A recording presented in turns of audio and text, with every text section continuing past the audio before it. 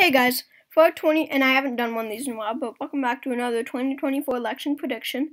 This time we are doing a pretty interesting one. This is going to be a good one. Candice Owens versus Joe Biden.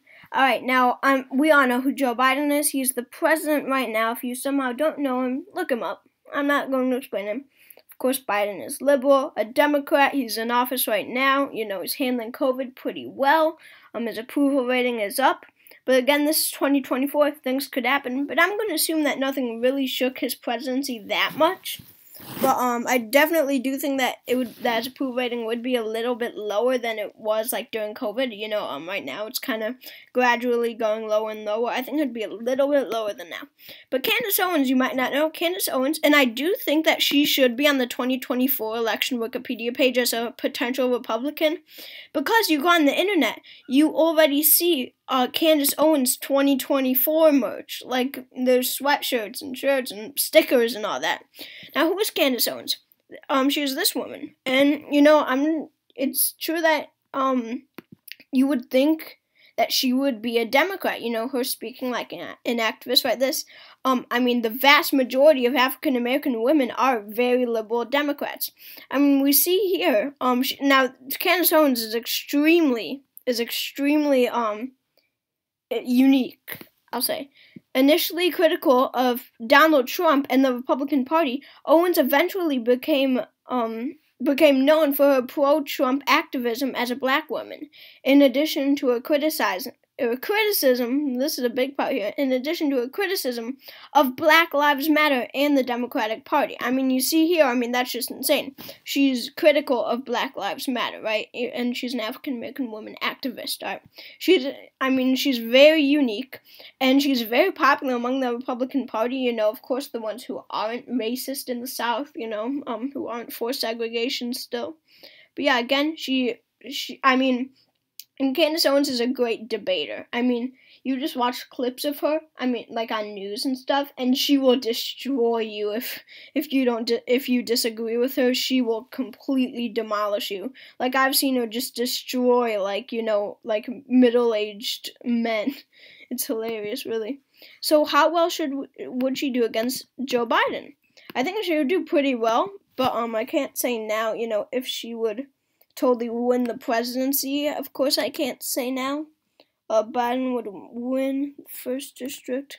I'm doing safe Democratic states here, plus Illinois. That's about it. You know, Candice Owens, she's gonna put up a good fight because, you know, well, I shouldn't say the Republicans, really. The United States wants someone who you know, like in a Trump sense, like who promises that they will make America great again. And Candice Owens is that type of person. You know, Mitt Romney is not. John McCain is not. Hillary Clinton is not.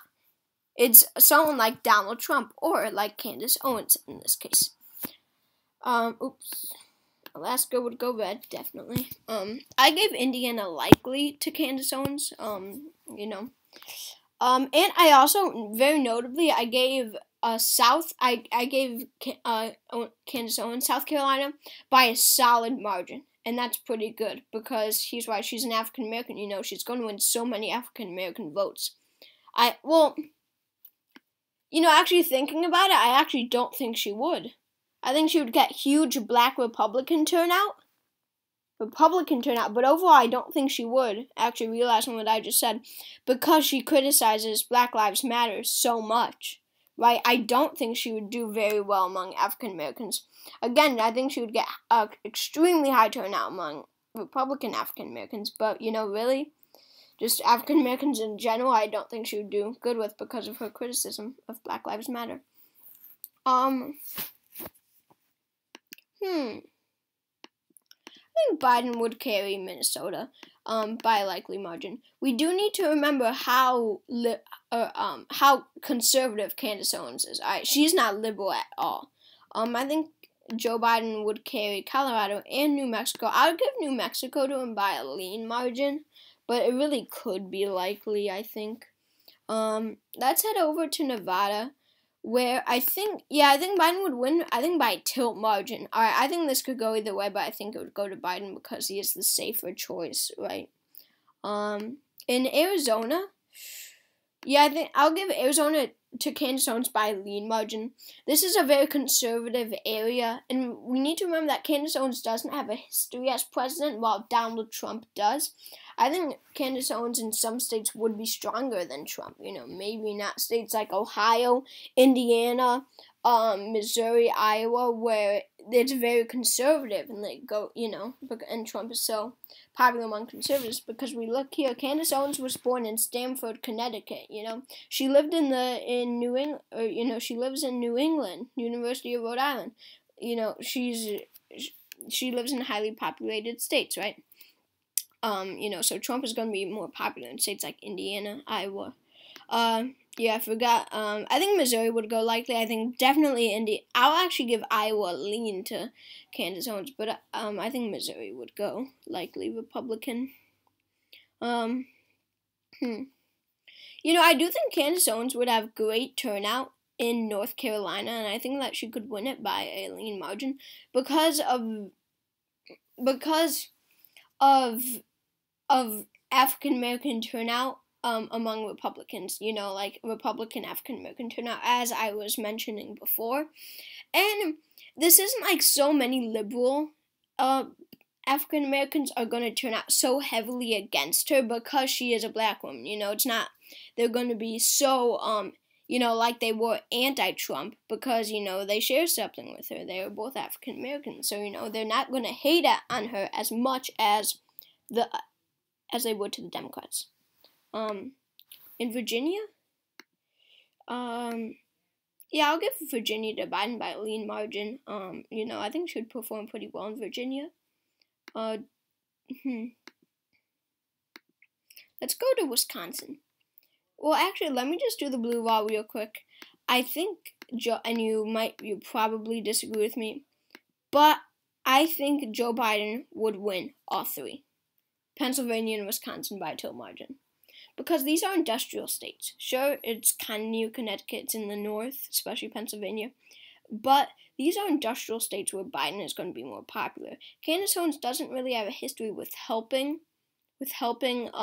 industry workers, factory workers, while Trump has. Trump is a businessman. He's going to be more popular. Trump carried all three in 2016. I don't think Candice Owens would in 2024. And with that, Joe Biden has won the presidency, but we have to do the rest either way.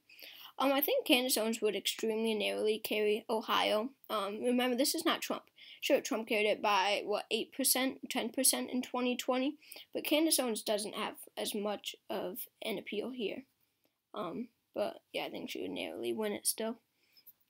In Georgia, I think Biden would win.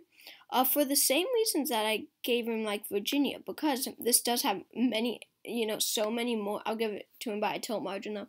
So many more African Americans registered to vote, and I think many would vote not against her, but rather vote for Biden because of Owens' criticism to Black Lives Matter.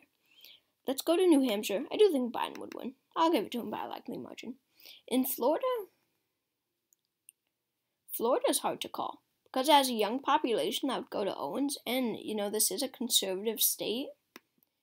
But I think Candice Owens is a bit too radical. Yeah, I really do. I think by a tilt margin, I think Florida would have to go to Biden. I do.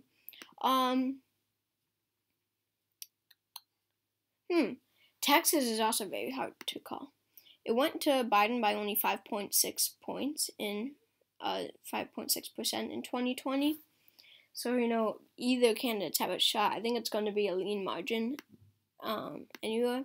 And I really, African Americans make up 10% of Texas, which is lower compared to other southern states. But many aren't going to vote for her. I don't think Owens' race is going to help her very much. I'll give Texas to Biden by a lean margin. We need to remember that Owens is extremely radical. So therefore, Joe Biden wins the presidency by a landslide with 362 electoral votes. Only 270 are needed, so he gets about 92 extra electoral votes. Candice Owens wins 197 electoral votes. Let's look at some best case scenarios. So any lean Democratic state, if they go Republican, look at that. Candice Owens wins with 295. If Biden takes all these states back and wins Ohio, the only lean Republican state, then he wins by a larger margin. And lean Republican states, he wins with 412. So thank you guys so much for watching. Please consider subscribing. I mean, truly, I really want this. I want to reach 1,000 subscribers one day so I can make money off YouTube. But yeah, anyway, thank you guys so much for watching. I hope you enjoyed. Make sure to subscribe again. Joe Biden wins this prediction. And yeah, see you all next time.